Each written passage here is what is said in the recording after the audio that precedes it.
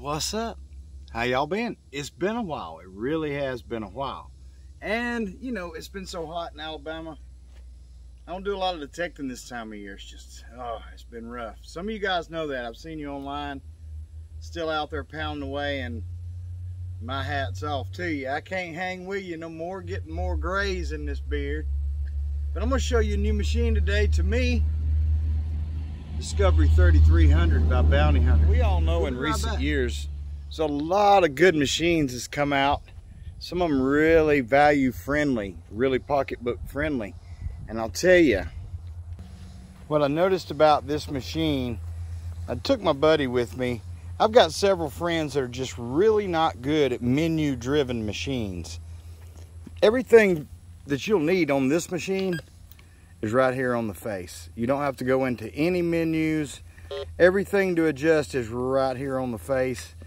It's got a manual ground balance with a knob, so you've got a little mixture there, kind of like the Fisher F5, where you got a little analog built in with the digital. And my first thoughts when I got it out of the box is, that thing looks like it's gonna be heavy, but I'm just gonna tell you, it is really lightweight.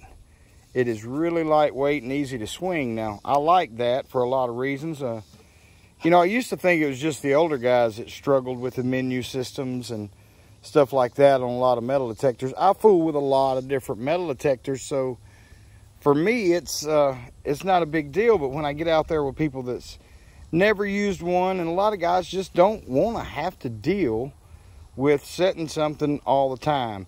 And of course, that comes at a sacrifice of depth a lot of times. And I think when they put the ground balance in the Discovery 2200 is pretty much what they did here, and a few other little tweaks. And I think it's a good beginner machine. You're getting 8-9 inches with this machine in my soil. It does a fairly decent job in iron too, but a good way through the door. Guaranteed you're going to get some goodies out of the ground wherever you go. This is a good way to start. Let's go put it in the test garden, see how she does. Before we jump in the test garden, let's talk about this little fact too. This machine right here is made in the United States of America, and it has a 5-year warranty. Backed by a company that really does a good job backing warranties. So let's get this baby over in the test garden and check her out. Guys, this machine can be had right now at a really good price out there. It's a single frequency machine. I think it's 7.8 kilohertz.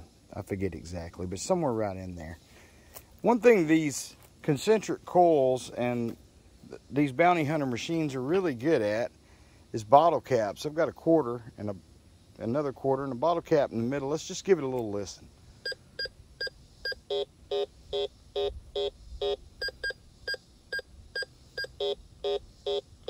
Which makes this an awesome detector for somebody like me that likes to metal detect on the lake, where these are incredibly abundant. And I love these crisp tones that are in this machine too.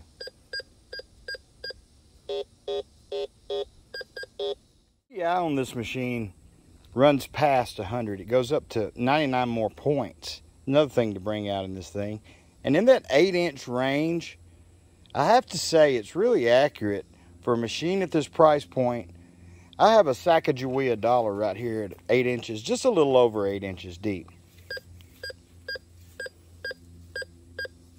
This IDing as a quarter, about like you'd expect.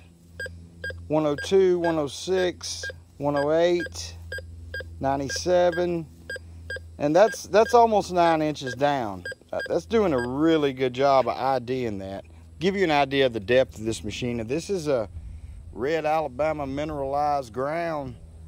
So I gotta say, for the money on this thing, I've been kind of impressed with it. I really have. And just want y'all to know we'll be back out hunting before long on some more adventures. Got a couple new machines also going to show you besides this one. And proud to have you along. Stick around. We'll talk to you next time on Finding Alabama.